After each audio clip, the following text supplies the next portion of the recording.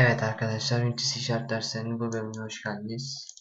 Hemen ünitemizi açalım. Bugün size GUI scroll barlardan bahsedeceğim. Hemen test adında bir JavaScript dosyası oluşturalım. Açalım. Şunu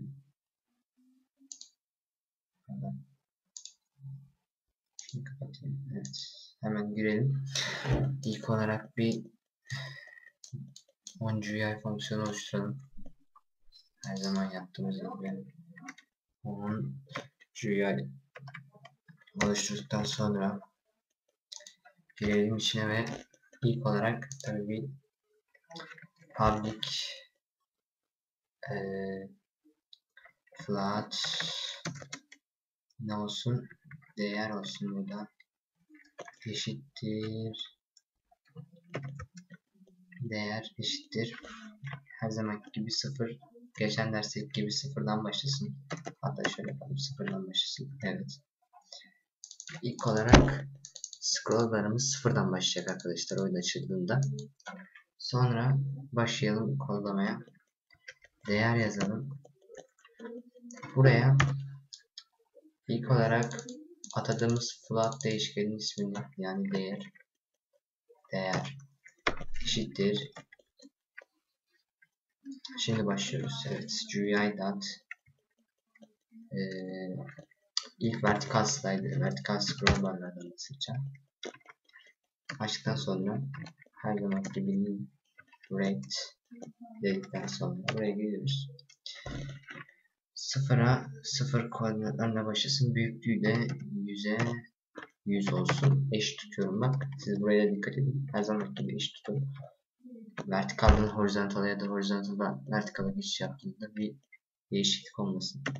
Sonra büyük koyduğumuz gibi atadığımız float değişkenin ismini, yani değeri buraya yazıyoruz. Virgül koyuyoruz. Şimdi slider'da scroll barın tek farkı arkadaşlar şudur. Birinde bar çubuğu artıp azalırken birinde sabit kalır. Bu scroll barda artar arkadaşlar, tahmin ettiğiniz gibi. Adı üstünde score. Yani değişebilen bir değer. Yani şimdi ilk olarak barın büyüklüğünü yazıyorsunuz. Barın büyüklüğü 2 float olsun. Virgül. Şimdi barın bitiş değerini 10 float'a 0 float yapalım. Sonra gidiyoruz, kapatıyoruz. Ctrl+S çekince kameraya script'i sağlıyoruz. Evet. Şimdi bakın bu çubuk artıyor gördüğünüz gibi.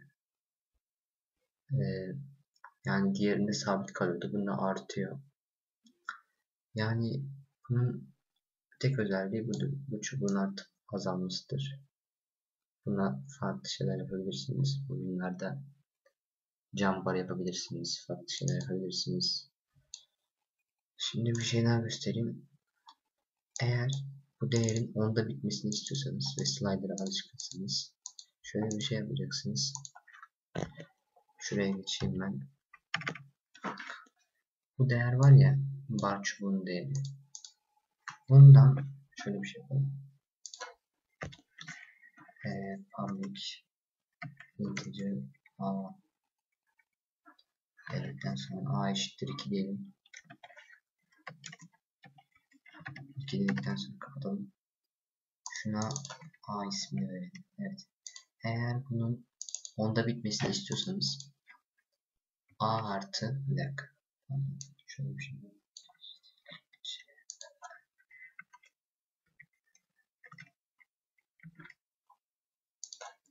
Bu V olsun. Bu da C. Eğer bunun 10'da bitmesini istiyorsanız buraya V, buraya C yazın. Evet. Eğer bunun 10'da bitmesini istiyorsanız şöyle bir şey yapacaksınız. A artı B yaptığınızda, toplayıp buraya yapıştırdığınızda A artı B eşittir B diyelim. Yani ikisinin toplamı kafanızdaki veriyi verir. Bu da şöyle bir şey. Şunları bir CTRL geri alayım. Evet. Şimdi sileyim. Evet. Yani değerin 10'da bitmesini istiyorsanız buraya 12 yazacaksınız. Çünkü bu değerle toplayacaksınız. Bu da sıfırdan başlıyor. Bu pek fazla burada bir şey yok. Genelde sıfır yazarım. Sıfırdan başlamasını istediğim için. Yani bu değerin 10'da bitmesini istiyorsanız bununla toplayacaksınız. Sadece 10 yazmayacaksınız. CTRL-S 10 artı bu değer. CTRL-S çekince bakın gördüğünüz gibi şimdi 10'da bitiyor. 12 yazmamıza rağmen çünkü bazı buradan bu noktadan alıyor. Bu noktadan baz alıyor. Burası 0 şu anda. Burası değil. Gördüğünüz gibi geldiğinde 10 oluyor. Şöyle bir şey olabilir. Ne olabilir? Olabilir de bir horizontal slider'a geçelim. Horizontal scrollbar'a geçelim. CTRL-S.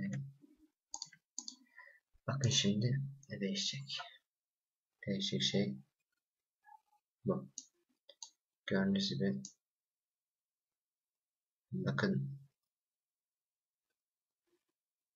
bu yatay bir şey oldu. Çünkü horizontal diye bir vertikal var. Bu horizontal. Burada şöyle bir şey yapabilirsiniz. Şimdi kapatayım. Şuraya bir tane public integer diyelim. Daha eşittir 2 diyelim. CTRL-S çektikten sonra bakın bunun bir can barı olduğunu düşünün. Bu bir can barı. Bu arttıkça pardon yanlış oldu. Çünkü bir dakika. Buraya atamadık. A dersek CTRL-S çekersek bakın bu bir can barı diyelim. Bu bir can barı şu anda. Pardon. Bu bir can barı diyelim. Bu arttıkça insan yavaş yavaş ölüyor diyelim. Bakın. Ona geldiğimizde durdu. Ona geldiğimizde durdu gördüğünüz gibi. Bu şekilde bir can barı yapabilirsiniz. Buna farklı kodlarla bir şeyler ekleyebilirsiniz. Farklı başka anlatacağım bir şey yok. Tek farkı slider'dan scrollbar'ın şu barın artması. Tek farkı budur arkadaşlar. Şu bar şu kadar artabiliyor. Ama slider'da artmıyor. Slider'da sabit değişiyor sadece. Evet bu dersimiz bu kadar. Bir dahaki dersimizde görüşmek üzere arkadaşlar. Beni videonun altta paylaştığım linkten takip edebilirsiniz. Oradan sorularınızı sorabilirsiniz. Kurduğum grupta üye olup bilgi paylaşımlarını takip edebilirsiniz arkadaşlar. Bir dahaki dersimizde görüşmek üzere.